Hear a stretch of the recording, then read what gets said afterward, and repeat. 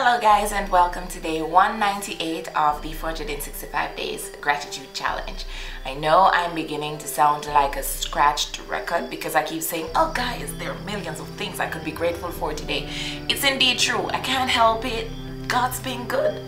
Anyway, today I'm going to settle on something that, was a determining factor as to whether or not I'd have been here to record this video right now.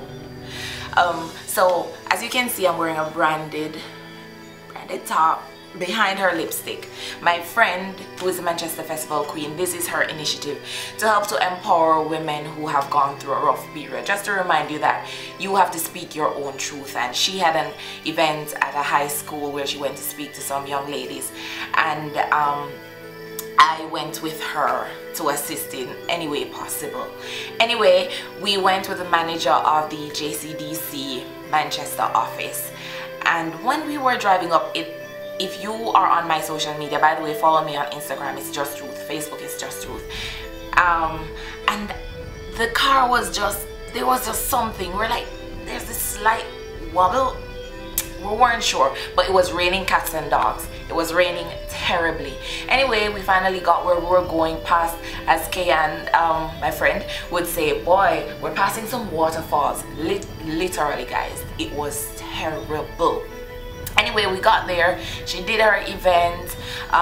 We took some photos. It was raining, but it was good.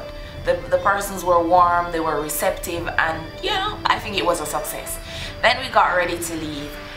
We're driving, and then Tracy, that's the manager, she said, you know what, I am going to stop at a gas station. I need to stop at a gas station because I'm not sure what's happening with the car right now. So she went out, and I think she spoke to one of the attendants, and she said, can you please come and check if something is up with my tires? And I'm sorry, apparently the it's nuts, because I don't know, not how nuts or whatnot on the car, on the wheels, the tire, the wheel, I don't know. They were so loose that it would have been possible for the tire to just come off the car entirely. Look here. Have you ever driven from Spaldings to Mandeville? Can you imagine you're just going downhill and it's raining and your front tire just decides to leave you? That could have been my reality today. I don't know if I'd have been here to say, hey, this is what I'm grateful for. So today I'm just grateful for life, and I'm grateful for mercy.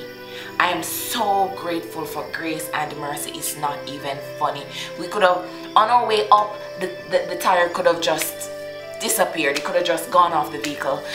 On our way down, had she not stopped, it's a possibility. And apparently it was on both sides, both front tires. So just like that, I could have not been here, not just today, but any day after now. And so I'm grateful for life, I'm grateful for grace and mercy. And I just want to remind you, never take anything for granted. Were I to die today, would there have been persons I needed to speak to and say something to and make something right? Should I have forgiven myself for something, forgiven someone for something, be thankful for, I don't know. All these questions pop up in your brain, and you're like, you know what? Do all these things now. Tell everybody you care about that you care about them. No. Live your best life. No. Help somebody.